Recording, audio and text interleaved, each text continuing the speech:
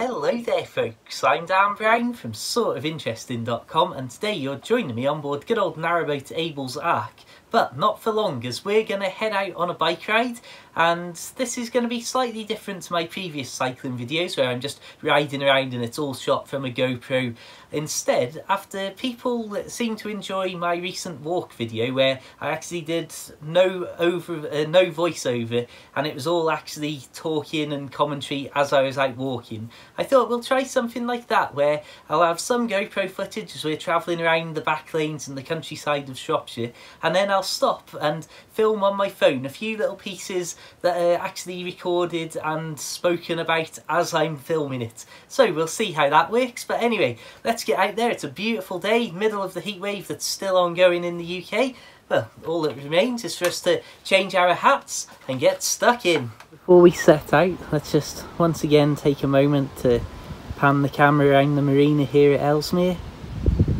Absolutely beautiful. And again, as I've said so many times, so much more peaceful than I'd first feared that being in a marina would turn out to be. But as you can hear, and I've heard many times in these videos recently, I'm the loudest one here with me big mouth. So the first thing we're going to do on this bike ride is an epic bit of downhill bike riding here. Whoa, hold on tight my friends. Whew, that was a bit too much drama for me. Right, the comedy's not going to get any better than that in this video, I'm afraid. Tune out now if you've got any sense. So I thought we'd start with an immediate left turn as we cross over the canal bridge there. And this is a road that takes us past the back of Ellesmere College, and I was hoping it would lead us to two separate locations. The first we're going to see in just a few seconds, which is a lovely little area, just a little corner of Shropshire that I discovered almost completely by accident when I was biking to and from Narrowboat Tilly down at Wixell in the old days. And well, here we are. Okay then, so stop number one on our little tour of the local villages is Lee. And as you can see, we've got horses in the field over there behind the old brick wall. If we zoom out, we've got a diversion sign, which I don't know if that's a good or a bad thing. But if we pan around here, this is what I love. I've always loved this little spot. I've got photos from years ago when I used to cycle past, going to and from Narrowboat Tilly, moored up down at Wixell. As you can see again, beautiful sunny day, as mentioned, classic country lane. And then we've got not only proper old red telephone box, not only a little rural post box, but we've also got this absolutely fantastic old building here. Got that timber frame all bowed out. I've always loved this particular, I mean, what an amazing building. I'll see if I can lighten it up a little bit just so you can see a bit more detail on the wood there. Absolutely awesome, fair play. Absolutely love it. Oh, I've got a car coming, so I should probably step away from the roads I'm doing these. Quickly, just for general purposes, of course, we are indeed a proper fully working phone box out here. Although, looking at the cobwebs above, I wouldn't want to be on the phone too long. I've got to say, I'm quite surprised at how windy it is. Anyway, here's 10 seconds of peace. Absolutely beautiful countryside that we're cutting through here.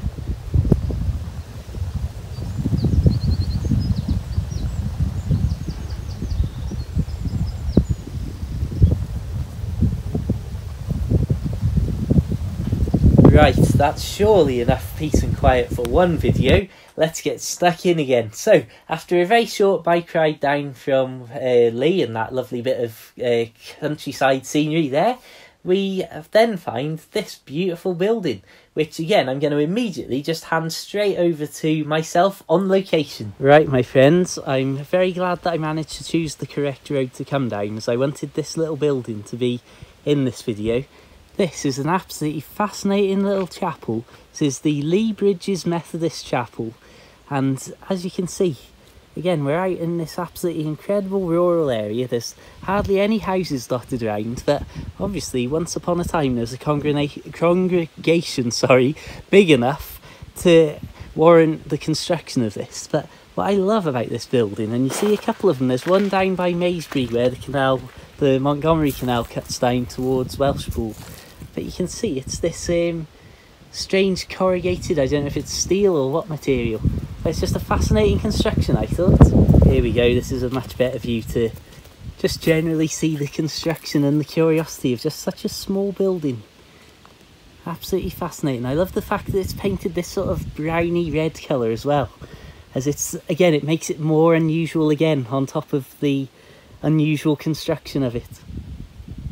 And literally it's surrounded by these crop fields, as you can see. Lovely stuff.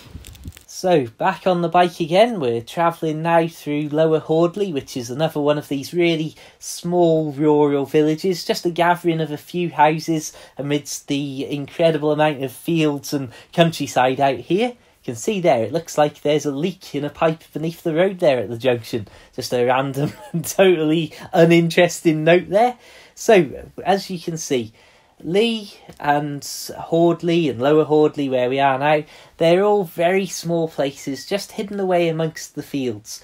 But Lower Hordley has a very good distinguishing feature that you can tell from miles away where you are or where you're looking at, I suppose. And that is this rather handy beacon.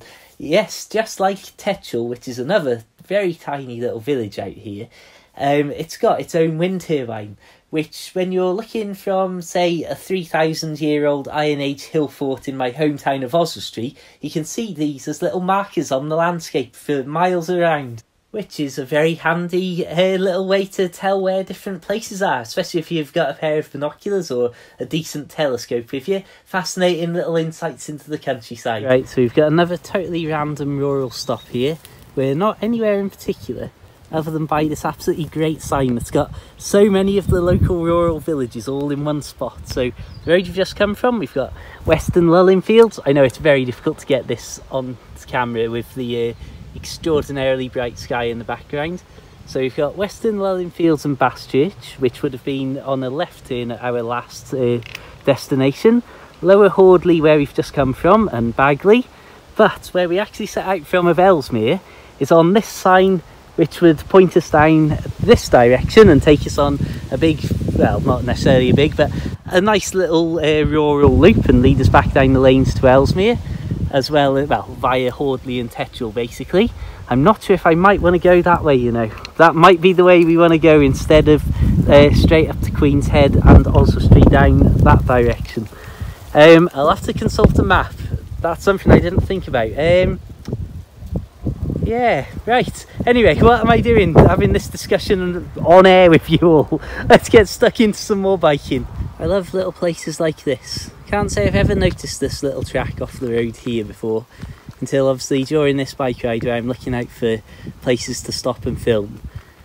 And you start to look at it and you think, where on earth is this leading to? It's obviously in some sort of use that stopped it all getting too overcrowded and overgrown.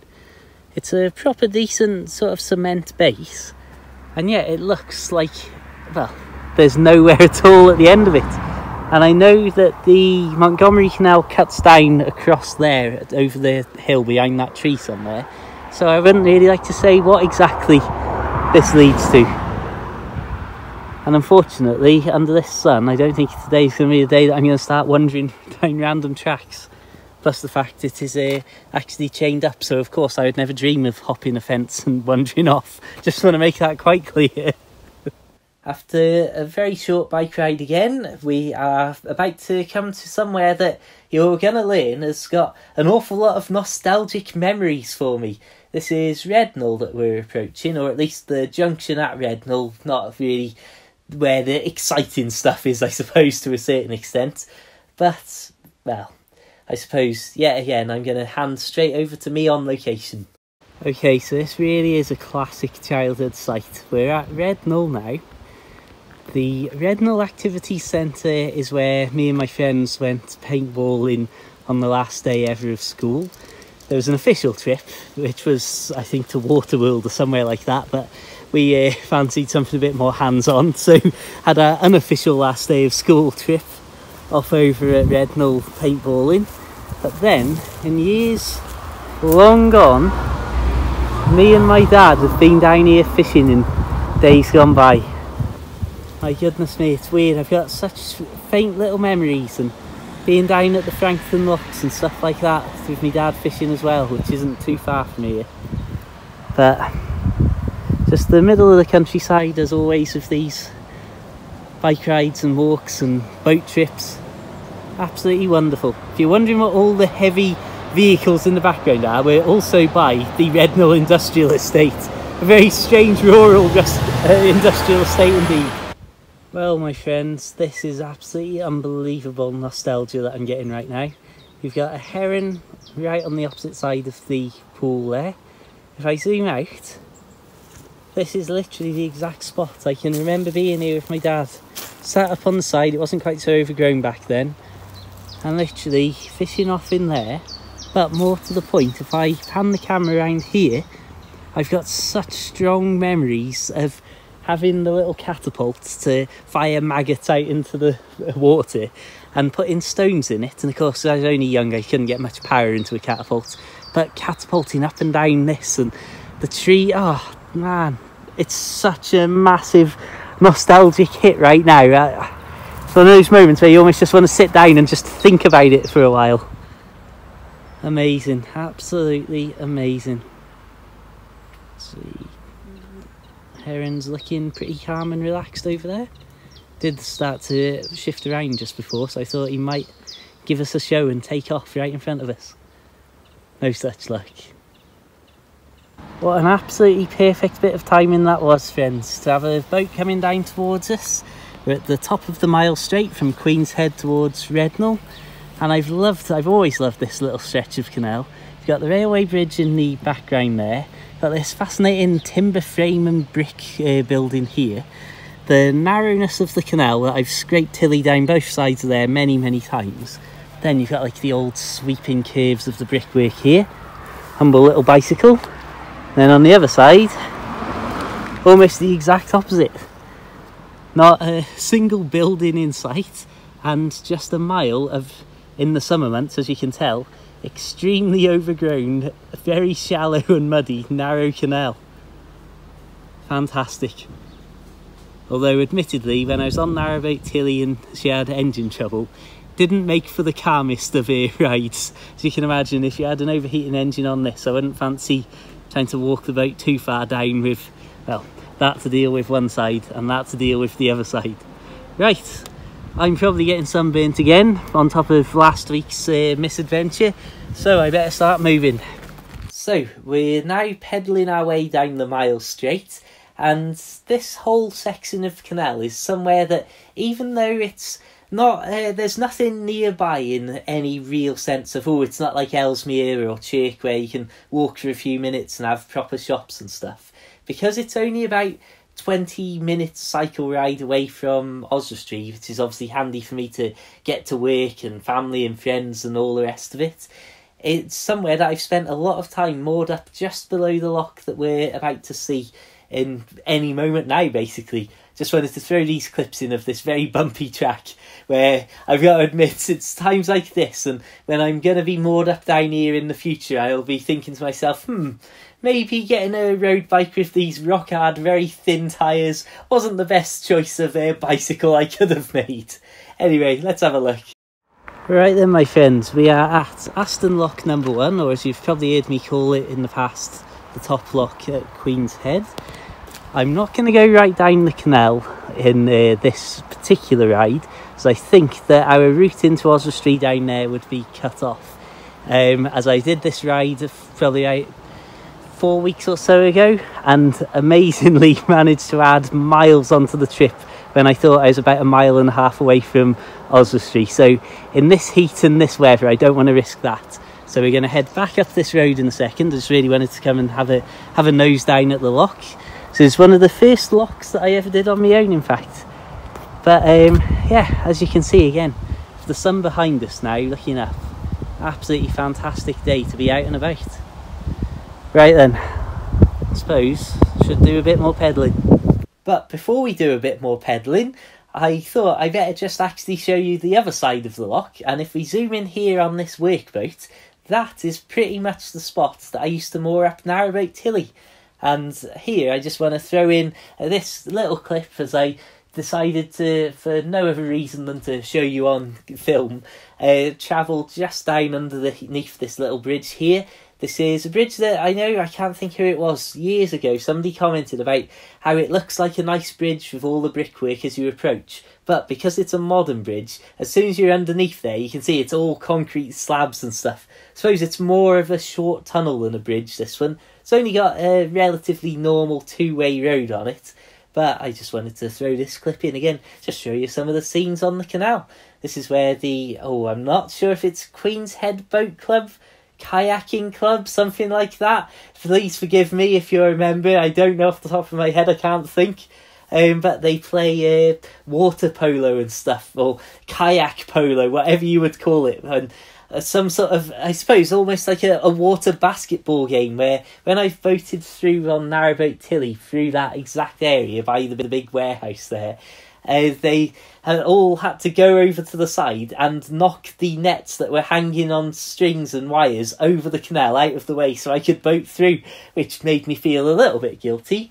So here you're seeing the worst part of this bike route, where for about 5 minutes or so you bike down this path here. Right next to the main bypass road. This is a road that leads from Oswestry out to, I'd say you could go to Shrewsbury that way, and obviously the little villages and stuff along the way, but there's a new road out to Shrewsbury, so that's of probably no interest whatsoever to most of you out there in the world, I imagine. And now we are finally on the home straight here. This is Aston Square that we are now turning down to pass by Middleton Pool, which is no distance at all out from Oswestry. And then we're going to cut up and end this video as we enter into the first few houses of Oswestry. Not enter literally physically into the houses and cycle all up the stairs and out through the windows or anything mad like that. That made it sound like far more exciting and interesting of a finale to this video. But this is where, if you saw my, I think it was called Boaty, Booty and Turtley bonus video the other day, when I did a walk cutting across the fields and walking down the canal from the marina at Ellesmere into Oswestry. This is where we ended the video too, on this section past Middleton Pool. And well, I'd just like to say once again, thank you so much for tuning into this video. Hope you've enjoyed a look at some of the places that surround the canal, and just some of the general places that I've enjoyed going to and cycling to and walking to over the years. And yeah, thank you very much for joining me. And as always, if you're interested, please do consider checking out my short books about life on Narrowboat Tilly. I'm working on a new book about life on Abel's Ark, so please do stay tuned for that. Visit narrowboatbooks.com, that'll take you straight to my Amazon page, or check the links in the description. Feel free to add me on Facebook and Twitter and all that sort of stuff as well if you'd like. And of course, feel free to subscribe and check out all of my other countryside and narrowboat life videos. Until the next time, my friends, have an absolutely fantastic day. Keep it interesting, keep it boat worthy, and of course, my friends, farewell.